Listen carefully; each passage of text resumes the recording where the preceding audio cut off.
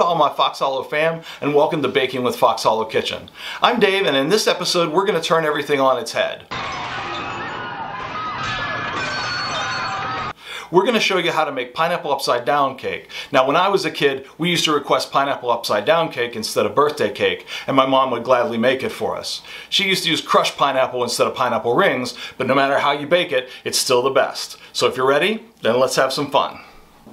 Okay, the first thing we're going to do is coat the bottom of a 13 by 9 inch pan with a 1/4 cup of melted butter. Get this all out of here. Use as much as we can.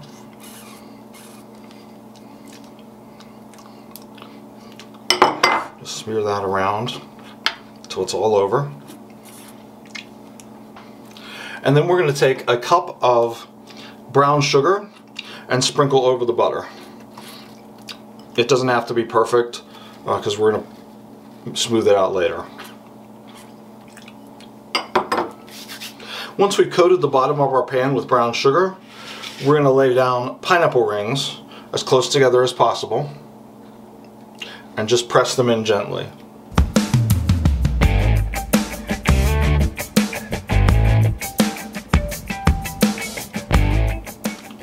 And then finally, we're going to garnish these with maraschino cherries. Now, you don't have to use the cherries if you don't like them. Some people don't like cherries at all, but I don't mind them, so we're going to put one cherry in each pineapple.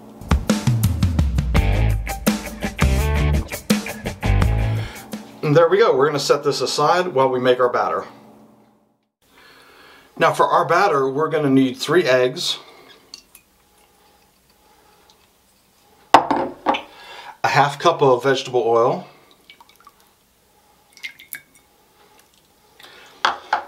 and 1 cup of pineapple juice, which I saved from our pineapples earlier. If you don't have a full cup, use lemon lime soda or just water to make it 1 cup. It'll be fine. And then finally, your favorite yellow cake mix, just 1 portion of that.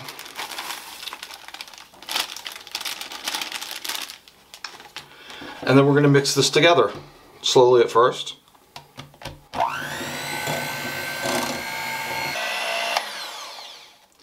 There, once our batter is completely mixed, it's time to move on to the next step. Next, we're going to pour our batter over top of our pineapples.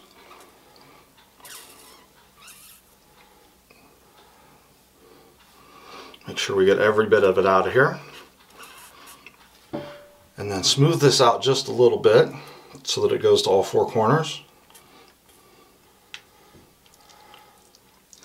And that's it. We're going to throw this in the oven at 350 degrees for 30 to 35 minutes until a toothpick comes out clean. Now that our cake has come out of the oven, we're going to place a cookie sheet over top of this and then turn it upside down onto the cookie sheet. And we're just going to leave it here for about 5 minutes for all the caramel to saturate. And now we carefully take this off of here. And there it is, pineapple upside down cake.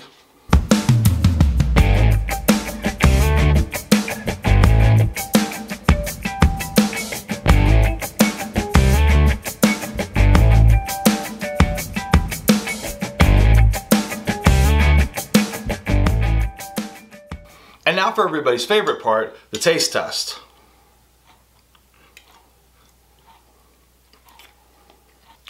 Now that's so fruity and sweet, and the pineapple really hits the spot. I hope you enjoy. Wrapping up today, I want to thank you all for joining us and encourage you to check out our friends and support channels listed in the description below. But before I go, I want to leave you with these words from Audrey Hepburn. The best thing to hold on to in life is each other. Thanks again, and we'll see you all soon.